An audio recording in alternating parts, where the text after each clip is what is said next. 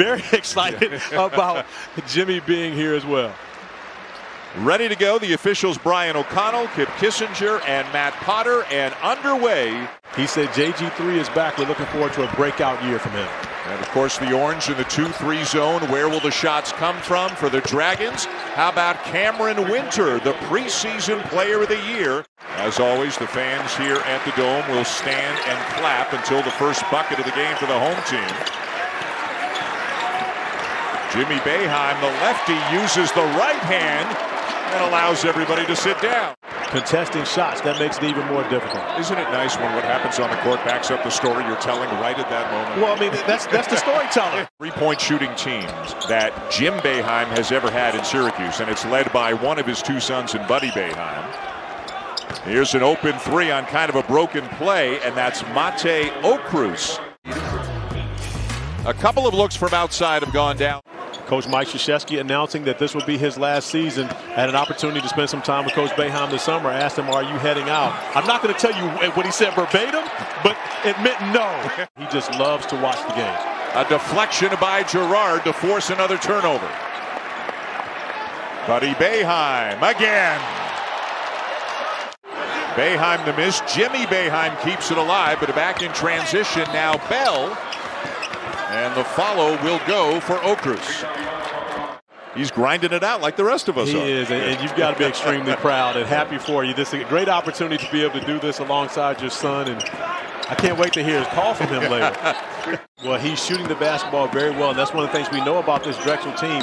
They're not scared to fire away from three, and if you're going to beat the Syracuse zone, you have to do it. Becoming the starter as Barama Sidibe injured once again. How about Okrus? That's his third three already. He told me earlier today he wanted his guys to take enough threes and play well enough to where they have a chance at the under four. That's the biggest concern. So if you want to go 4-minute increments, that's fine. He's concerned about the first 36 to get him under four. Looks like Jimmy Boeheim took a shot on that one. Grimacing a bit coming up the court. Torrance into Anselm. Good patience and a power finish. Winter the kick, Urich the extra pass. Lamar Odom Jr. misses the three. Great rebound and putback, though, for Amari Williams. He's a winner in spades today, and he's really acting like I owe money or something. Well, congratulations, and thank you for joining us. What has today been like for you? You can talk about a lady named Thalia Leggett, my mother. And this is what it's all about. It's in honor of her. Well, when you think back about this day, and not only that, but you give this to your players at Buffalo.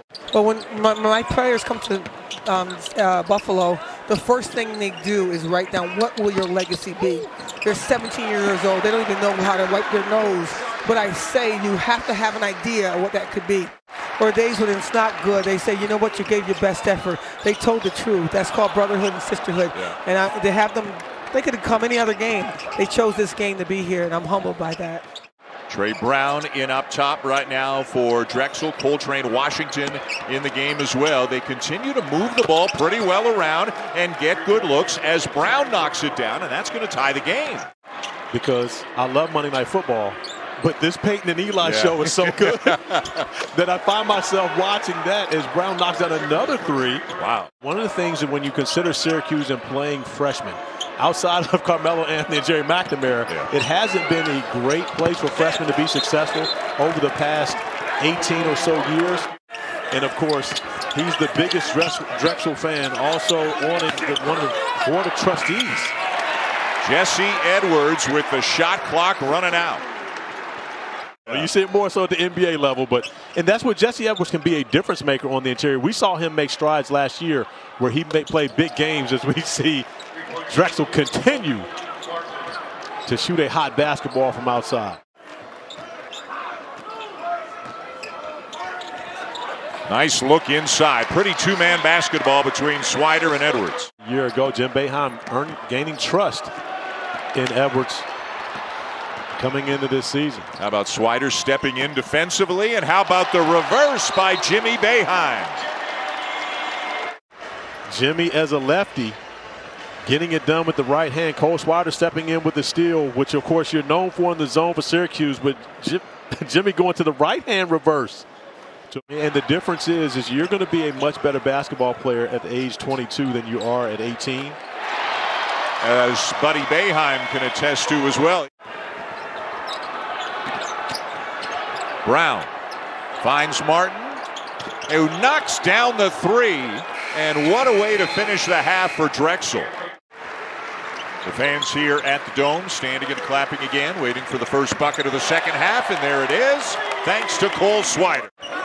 You know, I always think there's so much pressure on them to score that first bucket. I did a game here years ago. Tommy Amaker was coaching Seton Hall at the time, and Seton Hall led like 8-0 going to the first time out. Didn't get it there in time. I can only imagine the dynamic between those two guys. Jimmy.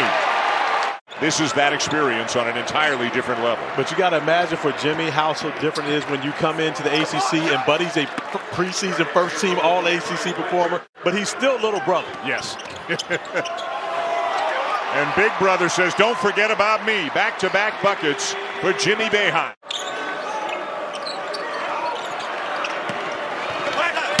Oh, Edwards got all of that. You could see it, you could hear it too. Just a different energy about the Orange here in the opening minutes of the second half. Shot clock running down. Odin gets it off. Great rebound by James Butler and the putback. Rebounding's in the family. His dad, Vernon, a terrific player at Navy back in the day with David Robinson, and his sister, Natalie, set the women's D1 single-season rebounding record a few years ago at George Mason. Yeah, but it's tough going in being a great rebounder and realizing you're third best in your family. Right. It doesn't matter what he does. He's not catching dad and not catching sis. How about Edwards running the floor and Girard finding him? Derek Coleman go with the finger once. I believe he either dunked on Dikembe Mutombo or shot. Girard with a steal and the lay-in.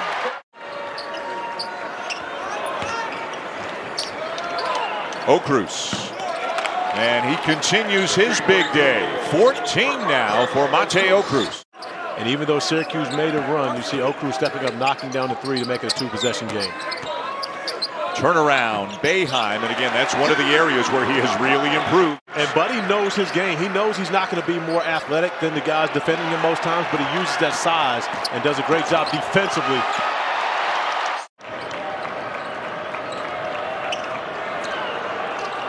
From the corner, the three goes down for Lamar Odin Jr. out of Powder Springs, Georgia, if the name Odin sounds familiar. And off the top of the backboard down to Swider. I'd be interested to see if Edwards got a piece of that one for his fifth block shot.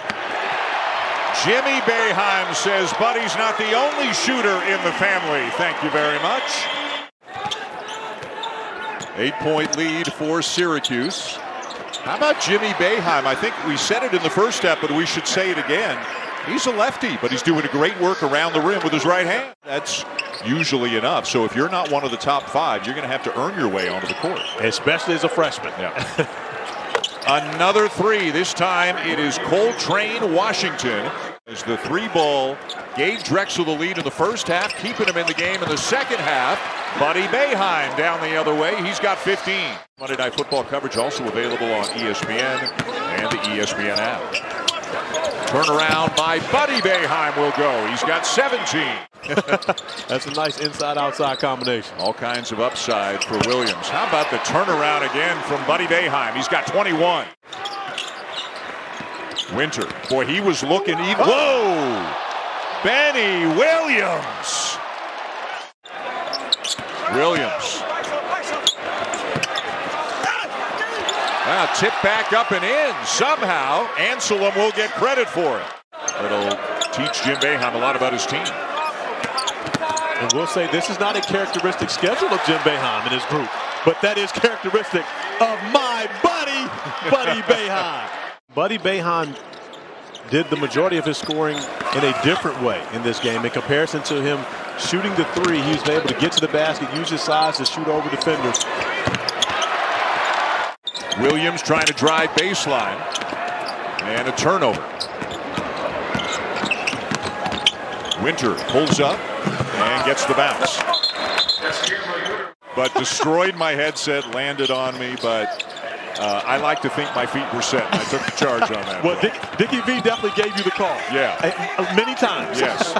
And the Orange on their way to a 2-0 start on the season, trailed by 1 at the half, but it pulled away here in the second half. A little bit sloppy late as Winter gets the lay-in for the Dragons. An opportunity to talk with Coach Boeheim.